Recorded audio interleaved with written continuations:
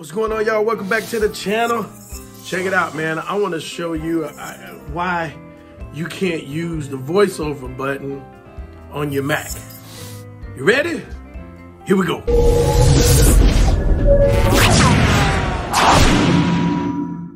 All right, y'all, check this out. This is a comment that I get a lot of. You know, they're like, yo, Keith, man, I'm trying to do this voiceover in my Mac and I'm having a hard time. It's not working. I'm hitting record and it's not working. I'm trying to get it to record and it's not working. Let me show you one possibility. This is not the only one, but I wanted to show you something that you may not know. Watch this.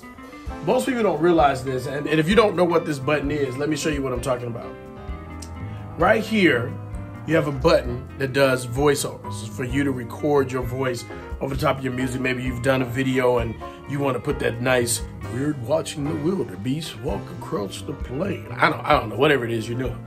But you hit this button and it's got the record and you're trying to record. As you can see, it won't let me record. The reason is, believe it or not all Macs have an internal microphone. I know you just paid, $800 for your Mac Mini, like the one sitting over in the corner there, but they don't all of the Macs don't come with an internal microphone.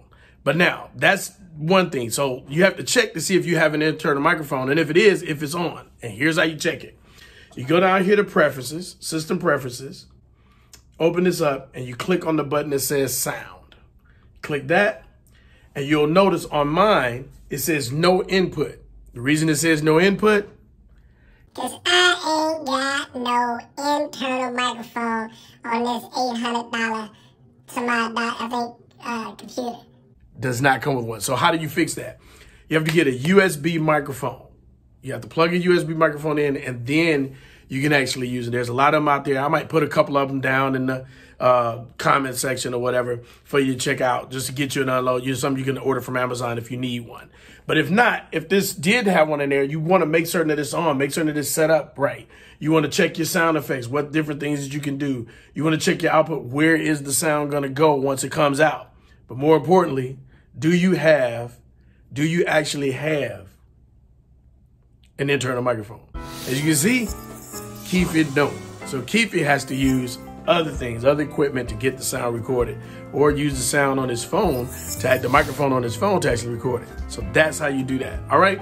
So just want to let y'all know that might be one of the reasons why you're having a problem getting sound into your computer when you're trying to do a voiceover. All right. That's it. Listen, if you're enjoying the videos, continue to click like, click share, continue to check back. I love getting the thumbs up. I love getting the comments. I do respond as much as I can to everybody. Right now, the channel's still small, so I can respond to everybody. So if you got a question, got something you want me to cover, I got another video coming up. I'm not going to tell you what it is, but I got something I'm coming up with. I'm going to put together. It's going to be really, really cool. So, yeah, I'll catch y'all on the next video. Peace.